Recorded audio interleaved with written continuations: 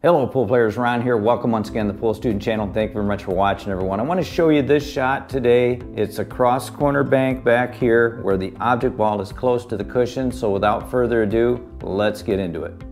If the object ball is just off the cushion, like about a ½ inch, very simple. We're going to hit some inside spin. We hit it pretty full and it'll come right back to the corner pocket.